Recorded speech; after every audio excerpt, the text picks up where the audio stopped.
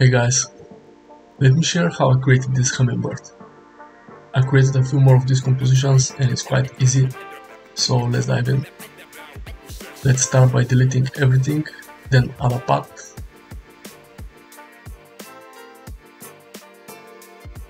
We can add some depth and switch to profile, then sharpen the edges from here.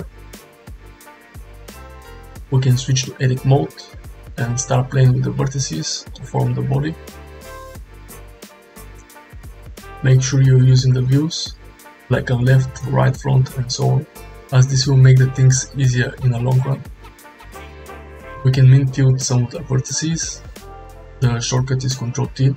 I always like to remember and work with the shortcuts, as this can save a lot of time.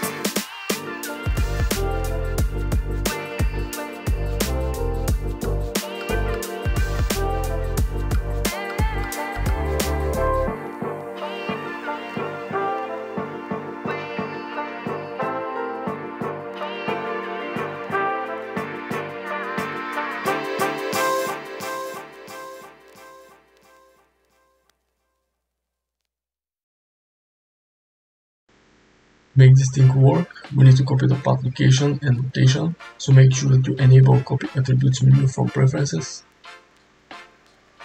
And we can always play with the count and the factor, but the best way is to change the type to fit curve. Another thing is to get rid of the curve depth. And now it may be very hard to select it, but we just need to enable in front option to make that easier.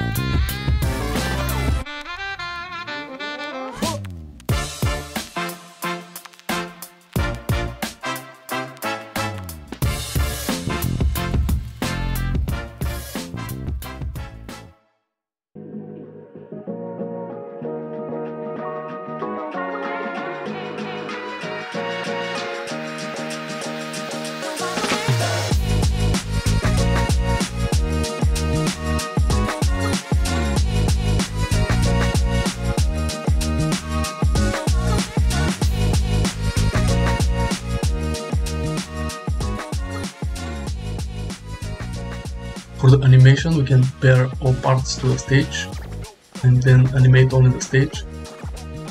I'll change the frame rate to 30 and frame to 300 and the start at 0, so you can get 10 seconds of seamlessly looping animation.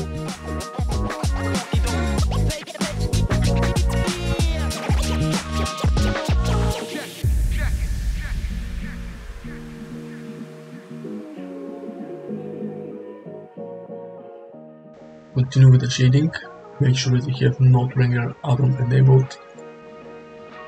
We can create simple gold material only with a noise stitcher for the roughness and add some bump using the same setup just to get a bit more details.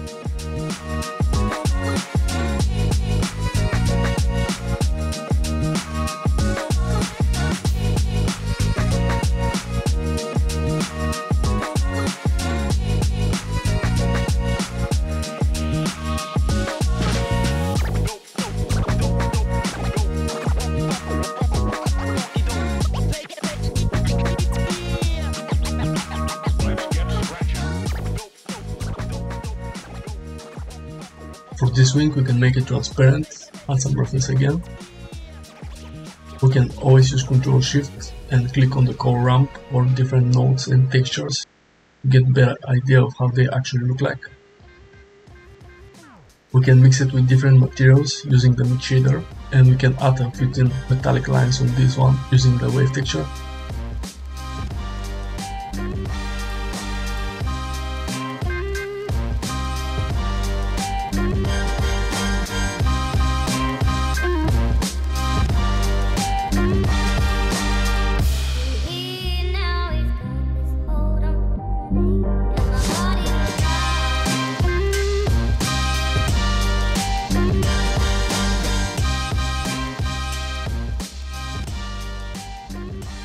Here comes the fun part, because I want to show you a way how to add the different colors and textures, but still keep it non-destructive without applying the Array Modifier. For this we will need a white noise texture and a matte change it to sail, change the coordinates to UV.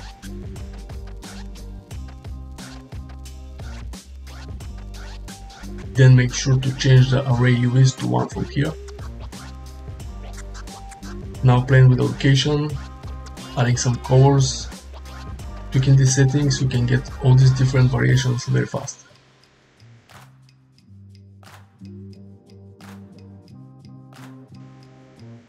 We can make it even more spicy by adding some textures using mix shader and just copy paste the setup. I know that it might take some time, but the best part of this setup is that we can didn't apply the Array Modifier, so we can always come back and adjust the path to whatever we want.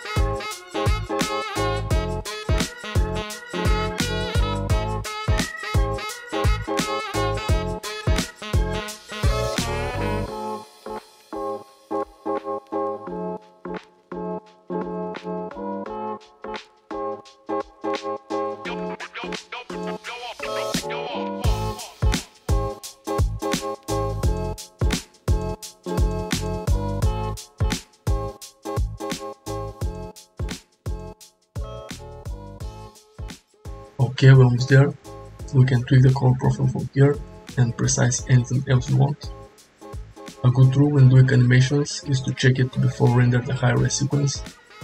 I'm always using the render before animation option first, and I'm doing this in Eevee, which will render the whole thing in a seconds instead of hours.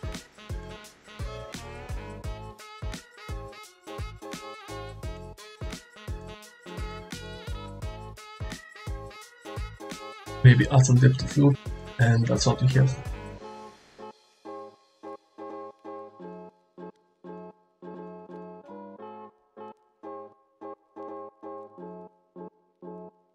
I hope you enjoyed this video and learned a thing or two from it, and I'll catch you on the next one.